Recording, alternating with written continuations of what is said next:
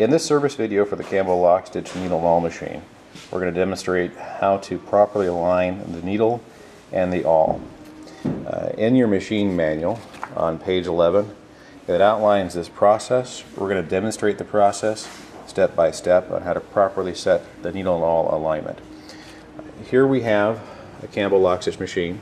The arch covers are off, and before you go into this adjustment, keep in mind this is not a normal adjustment.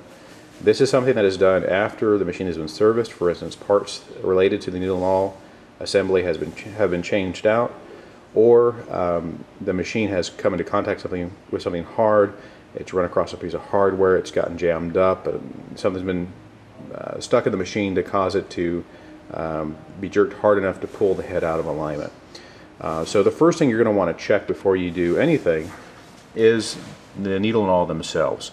So before you change a needle and awl, you're going to want to go ahead and verify if the needle and awl are bent. And so you can often do this just by simply rolling the needle or the awl to see if it has any kind of wobble to it. When in doubt, change it out. There's no sense on wasting a lot of time trying to figure out if it's the needle and awl, it's bent. If you wanted to change it out and verify with a new set, that's the best way to check it. So after you change the needle and awl and you verify that it's okay, we can go on to check the alignment of the awl and of the needle itself. Before we can move to the awl alignment, we need to verify that the needle is in the proper position. So first thing we'll do is we have a fixture that we use when we set the machines, and this is something that's not going to be used unless you're changing out the needle bar stand, or you've loosened the needle bar stand assembly using loosening these screws and the bushings inside. If you change any of that, you have to reset your needle bar stand. And so this fixture is used to make sure that the race of that needle bar stand is right in the middle of the frame. So you check it on the left and on the right side of the machine. And if it's not in proper position, you're going to want to take and loosen this screw, pull it out, back off that lower bushing a little bit.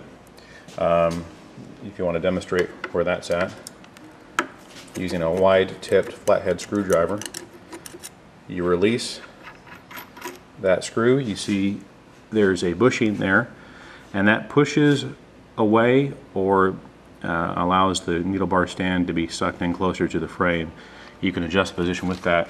You would normally want to go ahead and loosen this off so it doesn't interfere with these upper adjustments first, but you would then adjust those bushings in or out to align the angle of that needle bar frame to be in proper alignment. In this case, we're in alignment already, so we're not going to change that. And then after you've set the top alignment with these screws, you need to set the bottom tilt. So in other words, these screws adjust the position this way in the machine, and you try to get it perfectly on center, as we see here. This screw adjusts the tilt. So in other words, adjusts the angle of that needle, how it is interacting with the parts.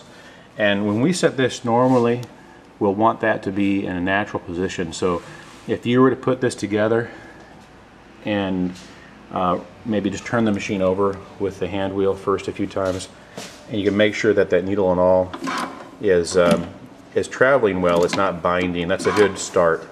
And let the machine naturally set the home position for that needle action, and you can just set the bushing as you need. But then after you do that, you're going to want to make sure that that needle is coming up perpendicularly or straight up and down. And go ahead and turn it over.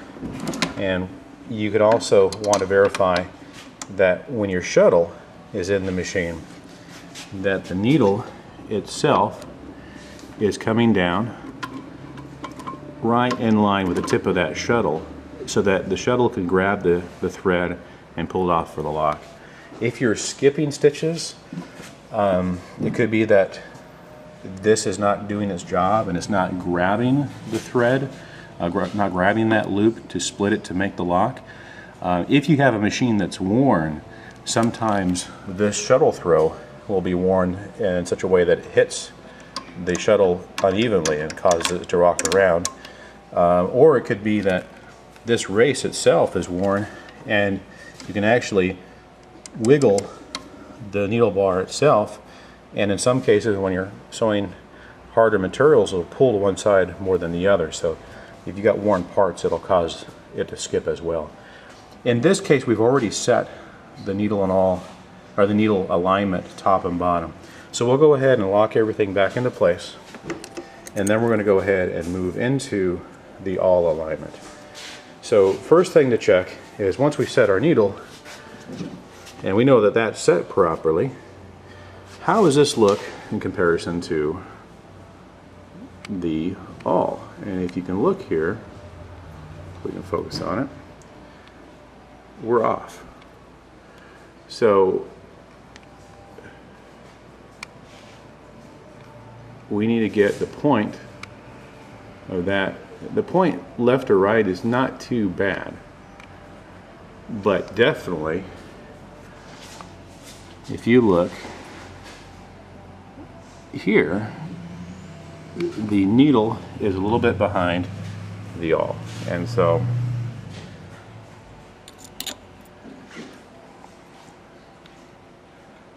there we're almost level, but here we got a little bit of an overbite. So we need to reposition that awl. The only way to position the awl is to actually set the head position. You have on the front of the machine 3 Allen screws, and on the back of the machine 2 Allen screws. Everything is easy to access except for this Allen screw here. In order to get to this, you have to lift this bell crank assembly up out of the machine, which will cause a little bit extra work. So you're just going to go on ahead and loosen these Allen screws so that you can manipulate the head. Again, keep in mind that once you have this locked in place, this is held in tight, and the only way you're going to damage this adjustment is putting the machine through a serious bind. It can also happen in moving. If you grab the head and try to lift the machine with the head, there's enough weight to this machine to wiggle things out of alignment. So continue. Yes, we're going to go ahead and show you. There's ways you can kind of cheat it if you want to just take out those 2 screws and try to lift it up. Sometimes you have enough room just to get to that bottom screw, but you know, it's better sometimes just to go ahead and loosen your linkage so that you can actually pull it out and get full access. So we're going to go ahead and take these linkages out. Now that you remove the top linkages there, it allows you to lift that bell crank out of the way. You have full access to that screw. You can go ahead and loosen that one, and now we can manipulate the head position.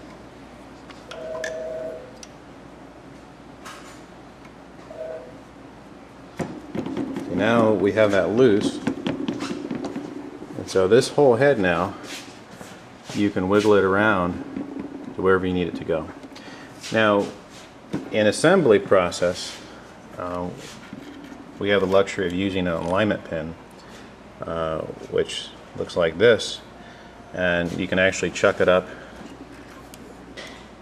in the awl bar, and then the needle bar can come right up and chuck up against it so you can get perfect alignment. If you don't have an alignment pin, which we don't really hand these out, you can do it by eye, just by looking at your needle and awl position and looking at the points of that needle and awl.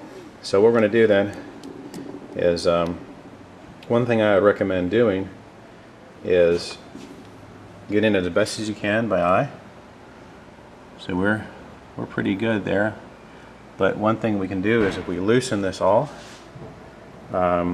we can move that tip of the awl around and kind of use it like crosshairs and check it in different positions to make sure that we're not being deceived by the shape of that awl. So we loosen a little bit, then you kind of twist it and check it in different locations to see how well it comes up with the point of the needle. The point of the needle's pretty obvious because it's ground right on center. The bevel of the awl because it's ground at angles there, it might be harder to understand where you're at.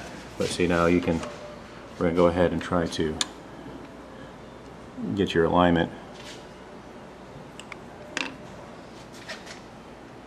Apologize for the... We're going to go ahead and try to get our alignment just by loosening those screws and moving your head until you can get everything in perfect alignment. And now we have our alignment of our needle and awl directly on top of each other.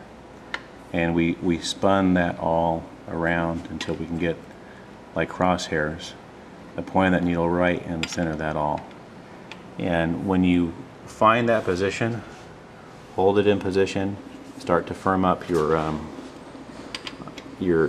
screws, and make sure that when you're tightening those screws, don't hit those screws because you can actually move that head again. So get ever so slightly, little by little, start locking it down, and then once you get it down, you can start tightening it even more.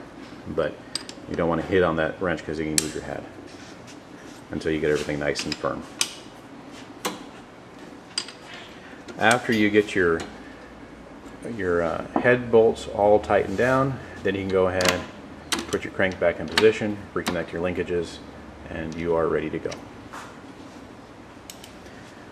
So that will be the proper adjustment of the needle and awl alignment and the Campbell lock stitch. Always verify that your needle first is in proper position. Neither your needle and awl are bent. Make sure there's no wear on your machine that can be causing the problem. That would cause you to chase this adjustment around. But once you set this, unless you put the machine in a serious bind or you move it and you knock the head out of alignment, there should be no reason to have to set this again.